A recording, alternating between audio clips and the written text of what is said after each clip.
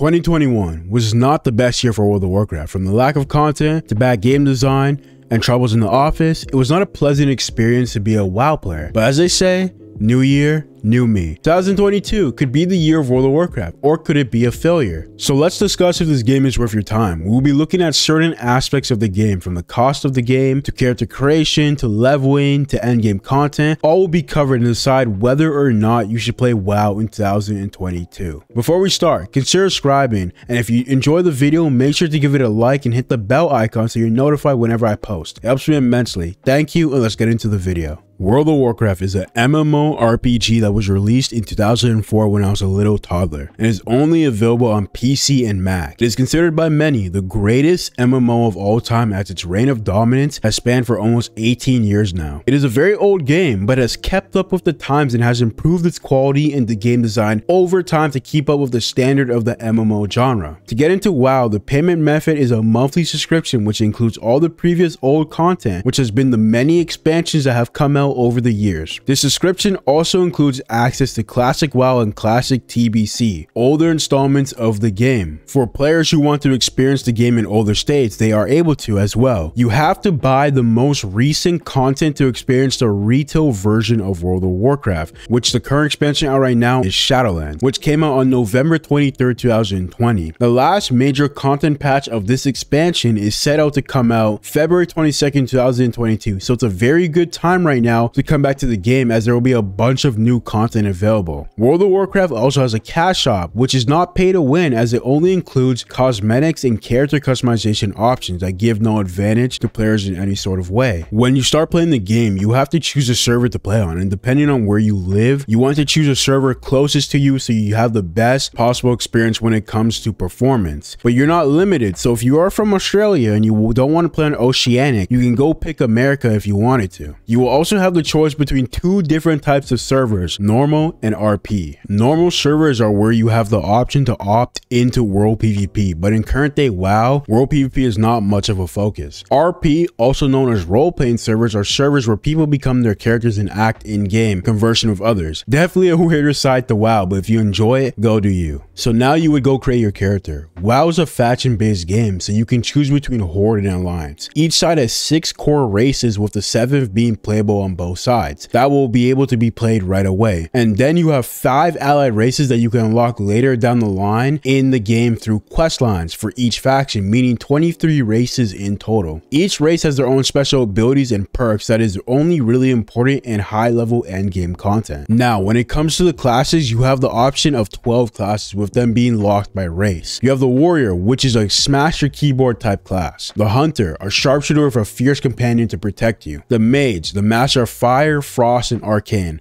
The Rogue is the backstabbing assassin. The Priest is your friendly neighborhood holy healer with a twist of dark shadow damage. The Warlock is your dark demon controlling class with a side of curses. The Paladin is your armored holy crusader whipping holy light all around. The Druid is your shape-shifting lover of nature. The Shaman is the avatar wielding the elements everywhere they go. The Monk is your hand-to-hand specialist, punch first and ask questions later. The Demon Hunter is a hero class starting at a higher level using their demonic powers. The Death Knight is an armored undead summoning necromancer hero class starting at a higher level. So WoW has a lot of options to choose between when it comes to classes and races, with a high degree of customization, with you having the ability to completely change your playstyle with various different specs and abilities and talents per class. You'll be spending a major time touching it all out to see what you really like to play. When it comes to World of Warcraft, the combat is top tier. Animation, spell/ability design, and the feeling of the character, nothing really beats it in the MMO genre. The control you feel of your character is supreme and is one of the best things about WoW. When starting your leveling journey in World of Warcraft, from 1 to 10, you have the option to go to an intro area called Exile's Reach, which will teach you the basics of the game, and I recommend this to anyone new to WoW, as it will get you a grasp of how the game works. Your other option from 1 to 10 is to do your race starting area, which will be different and unique depending on the race you end up choosing. This will send you into the world of Azeroth, which is the early leveling area of the game, and also the main world of World of Warcraft. After you hit level 10, you will have options to choose the places you want to level to 50. This is going to consist of old expansions that came out in the past. Whether or not you want to level in the old world of Azeroth or head to a desolate planet or train in the up north, you have the freedom to go wherever you want to experience the story in many of these old expansions, but there is very little to no voice acting, and if any, it would be present in the newer expansions with cutscenes. And with leveling not being the main draw to the game or focus of World of Warcraft, you will level pretty fast and reach current content within a day if you wanted to. But as well, you have the option to enjoy the story and learn about the game, which could be your enjoyable experience and give you a lot more insight on what's going on in the world somewhat. But with WoW being such a massive game, there's a lot of story that you would have to go through to really understand the whole game. After hitting level 50, you will start to experience the newest expansion Shadowlands and make your way to level 60, which is the current max level. The most important aspect of World of Warcraft hands down is the end game content. This will include PvE and PvP content, which will offer you a good amount of things to progress through and experience the current expansion Shadowlands. You will enter a dungeon crawler called Torghast, which you will grind resources to obtain legendary powers to enhance your class further in fun and creative ways. As well, you'll be able to join one of 4 groups called Covenants that will offer you unique powers for your character. From transforming into an animal to having a massive flesh shield, there's a lot of customization present in these systems. World of Warcraft is a vertical progression based game, meaning you will progressively get better gear by doing endgame content, and the harder the difficulty of the content, the better gear you will attain. This is the formula for all forms of endgame content in WoW. In PvE, you'll be able to go through the staple 5-man dungeons to gear up and then go through higher difficulties of the same dungeons, sometimes with added timers to complete and affixes to completely change how the dungeon even works. From new abilities on mobs to new mobs to negative effects on your character, dungeons is one of the most popular aspects of WoW. As well, you have massive raids that you will be able to enter with 10 to 30 players, coordinate and fight monsters in massive fights with varying difficulty and rewards. Another big aspect of WoW. In PvP, you'll be able to play unranked and ranked PvP, with ranking allowing you to build up your rating and attain titles and increasing levels of gear. Battlegrounds consist of 15 to 40 players of 2 different teams competing on different maps with objectives like capture the flag, etc. Rated battlegrounds are the ranked version where you can build up your PvP rating. The most popular PvP game mode, Arena, are 2v2 and 3v3 deathmatches where you face different teams of different classes to win and gain rating. This is a very intense,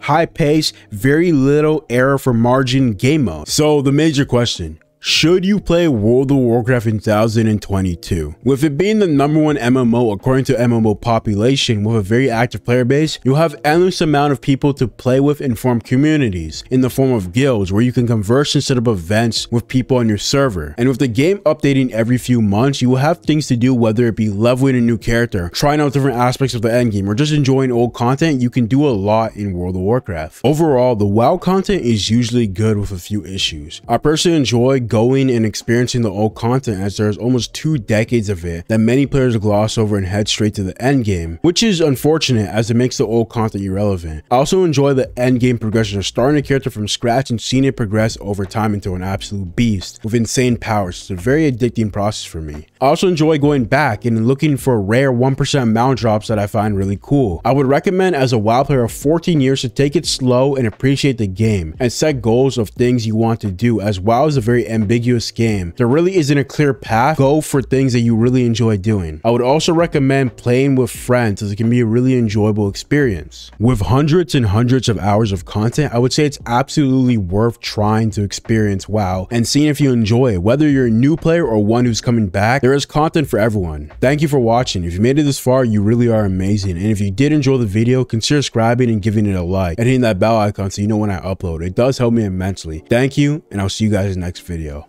Peace.